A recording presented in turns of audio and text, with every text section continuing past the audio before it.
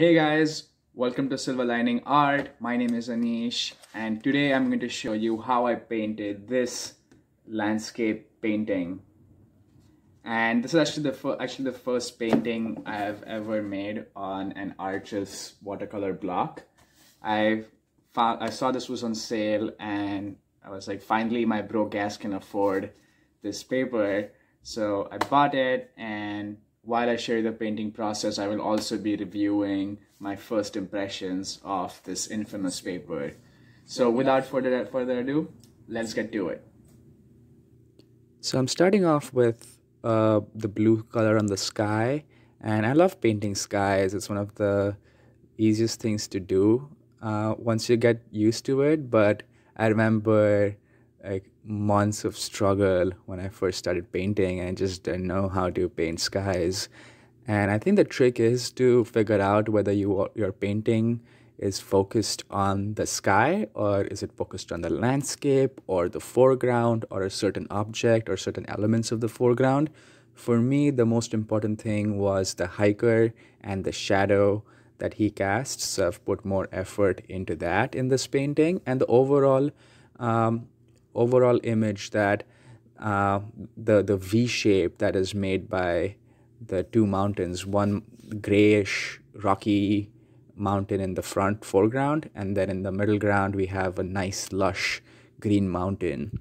And the hiker in the photo is actually my friend Nick and I hiked around the Dix Range in the Adirondacks high peaks a few weeks ago, and this was on a mountain called South Dix. I think we are almost all the way up there, and we just took a moment to take in all the views, and we also had a really nice and well-deserved lunch break at this spot.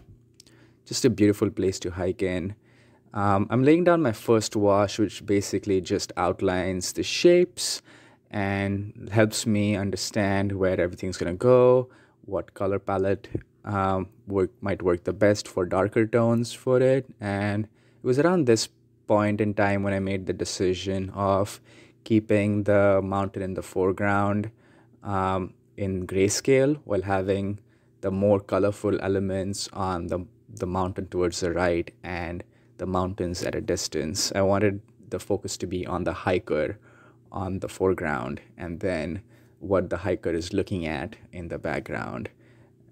Sort of that's the feeling I get when I look at this picture, and when I think of my time hiking in the Adirondacks, I often see, okay, that's my friend, and then the view is gorgeous, and I'm trying to capture that through the painting. And it's very often to capture these kind of emotions in a photograph, and that's why I really enjoy painting, and it helps me solidify my memories a little bit better, and not just like what the view looked like, but how I felt when I looked at the view. And I'm starting to add the darker tones in this painting, and I'm starting with blue just to show where the bigger shadows are going to be.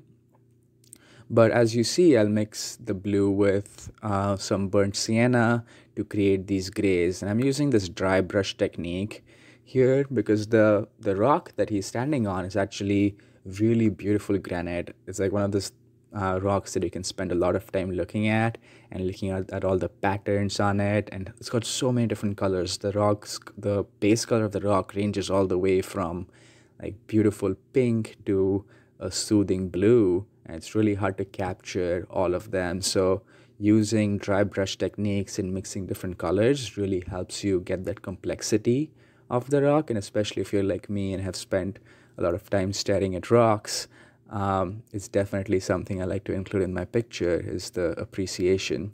So I'm putting in some paint on the hiker. Sort of, you can almost start seeing as soon as I put the shadow in, it just pops out.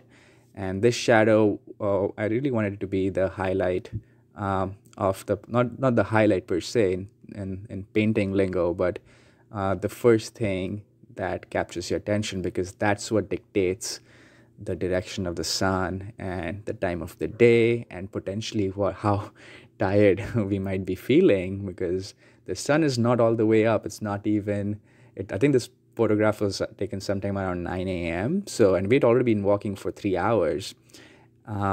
So it just helps me appreciate that we have the time of the day and how high on the mountain we are. So we have made all this progress since the morning, and there is still a lot more hiking to be done. So again, more dry brush, really trying to use that to create the texture on the granite. And I'm also trying to build in the shadows and sort of seeing how these shadows create features on the rock. It shows, because initially when I put the first wash in, it was essentially a blank canvas. It had no perspective. It had no, you didn't know how this rock was shaped. And adding these shadows, even though I'm using dry brush and sort of random patterns, there's still a thought to it when I'm trying to build up perspective. So that's the painting. Hey, hope you enjoyed the painting process. I definitely had a lot of fun making this and using the Arches paper. Let me know in the comments below more about what kind of videos you want to see, any new subjects, any different styles. Let me know what you think in the comment below.